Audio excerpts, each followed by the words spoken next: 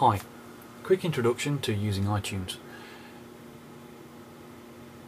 What we're going to do in this video is just cover the basics of getting music into iTunes and getting stuff from iTunes onto your iPod. Okay, first things first, start iTunes. Always work with the latest version. If you are not up to the latest version, download a new one. iTunes, if you start it, will probably tell you there's a latest version available.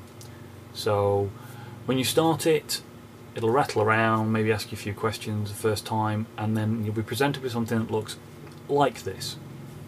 And you'll have selected your music. Now at the moment, it's telling me I have no music. This is a blank music library. You'll see over on my desktop I have two folders. These folders contain my music that I want to put into iTunes. Now, as it turns out, what I've got is a folder.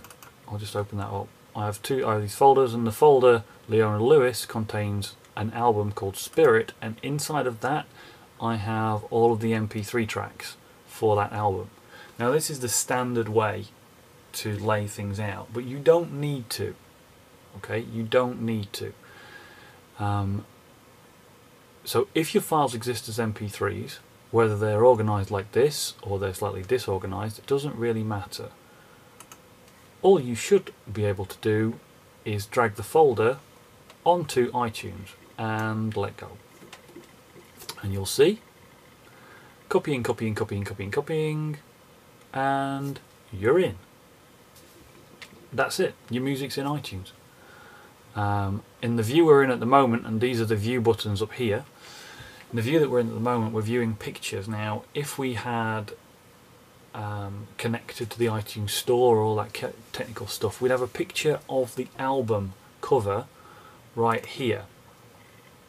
As it is, we haven't got that, so we're just getting this little music thingy. But this is the album view that we're in. If I click on this view, which is the list view, you can see the tracks in the album, and you can see the data about those tracks. So in this view I can drag the other folder in, drop it off, and we're in. That's it. It's that simple. Now the better way to do this, for reference, is to just pop a CD in your computer with iTunes running. You'll be prompted and it will ask you, do you want me to import this into iTunes? Just say yes. It'll do the same thing.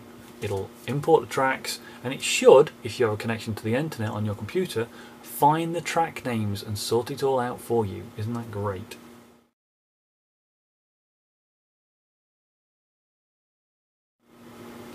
Okay, so the second step in this process, once we've got the music into iTunes, is to get it onto our iPod. To do that, really simple. The cable that came with your iPod, plug it into your computer in the USB port, plug it into the iPod. Don't even need to turn the iPod on, it'll all do itself in automatically, and this kind of thing will start happening. You'll see this kind of screen. Okay, you can see, be very careful now, you can see I've selected the iPod, it's appeared here. Okay, I've selected the iPod, it's appeared here. We're no longer looking at the list of music on my computer, this is what's on my iPod.